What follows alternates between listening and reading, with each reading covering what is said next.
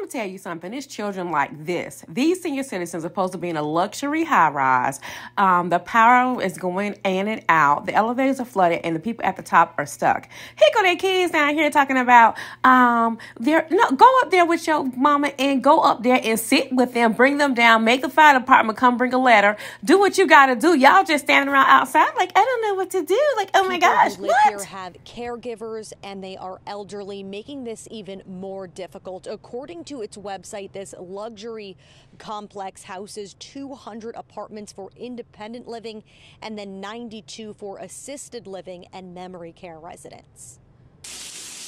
Water coming from the ceilings, flooding the stairwell, causing a real mess and major concerns. There was no power in her apartment in the common area. The pipes had burst and there was water coming out of everywhere. You could even see water leaking from outside the building. The Tradition Woodway is a senior community center.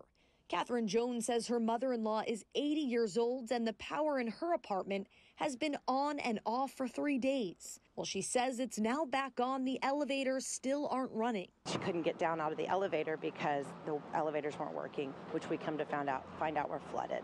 So the only way up and down are up the stairs, which is tricky for an 80-year-old. One woman who doesn't want us using her name says her parents in their 80s are also trapped. People on the upper floors cannot get down, and the caregivers can't get to them either. If they want to leave, they're forced to go up and down the stairs that look like this. According to records, the property is relatively new, built in 2018.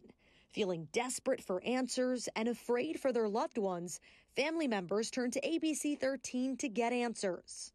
I mean, my mother keeps on texting me help, and there's nothing I can do.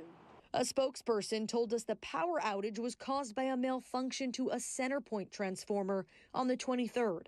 They say HPD and the fire department say the building is safe and no residents are in danger.